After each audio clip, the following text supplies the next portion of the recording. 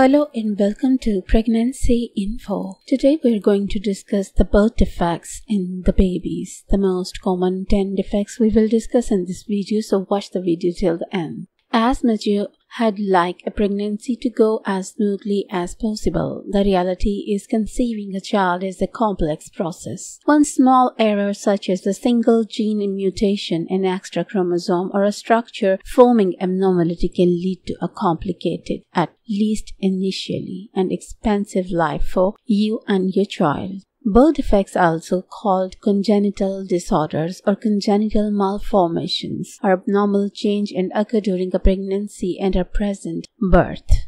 In general, birth defects can be categorized as structural, genetic, or chromosomal. Birth defects that stem from genetic or chromosomal changes are typically thought of as developmental, since they may not affect children until their infant years. 10 most common birth defects. There are thousands of different birth defects. The most common defects include heart defects, cleft palate, cleft lip, and Down syndrome. Here is a list of the top 10 most common birth defects according to CDC status. Number 1. Congenital heart defects or CHD. It occurs in 1 out of 110 births. A heart defect is an umbrella term to describe any structural heart issue that affects how the organ works. Some defects impact how blood flow due to holes in the heart, while others are more specific to parts of the heart such as the aorta. Hypospadias occur in 1 in every 200 births. The male defect occurs when the opening of the urethra is located on the underside of the penis instead of at the top. This causes difficulty urinating and surgery is often required. Ventricular septal defect. It's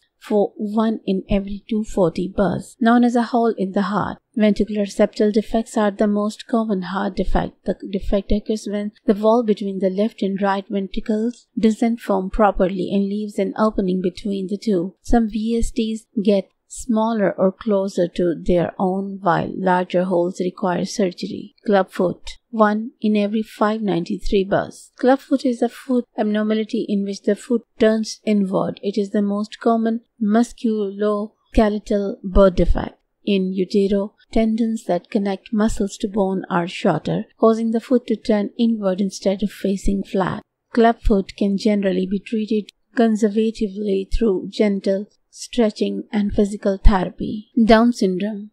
It's 1 in every 700 births. The most common type of chromosomal abnormality, Down syndrome, or also called trisomy or 21, occurs when there is an extra copy of chromosome 21. The extra chromosome can cause physical deformities and developmental challenges. Pulmonary valve atresia and stenosis. It occurs in 1 in every 1052 births. When the heart develops, the pulmonary valve either doesn't exist or the valve becomes too thick or is fused and cannot open properly. As a result, blood doesn't flow to the lungs correctly. This condition can be treated with medicines, heart catheterization, or heart surgery. Cleft lip with cleft palate. It's 1 in every 1563 births, a type of orofacial cleft. This birth defect occurs when both the lips doesn't join completely and the roof of the mouth doesn't join completely. Surgery during the first 12 to 18 months of your child life can correct the issues.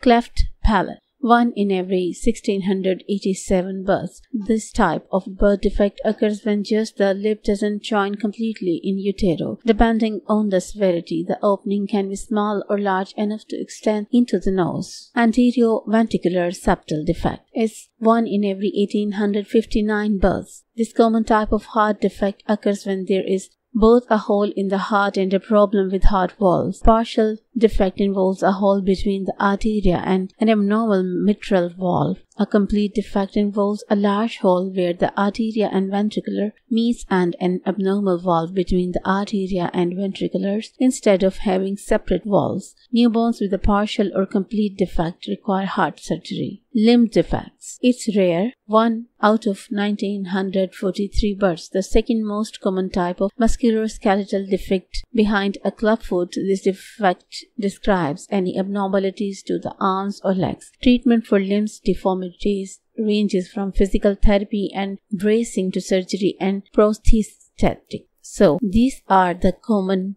types of birth defects. But what are the causes? Between hundreds of possible gene abnormalities mixed with behavioral and environmental factors, it's often hard to understand why birth defects occur. Sometimes a birth defect can be as straightforward as an abnormal gene or chromosomes passed down from parents to child. For both birth defects, the causes are more complex and some are even unknown. In some cases, birth defects are a combination of many factors such as genetic and behavioral.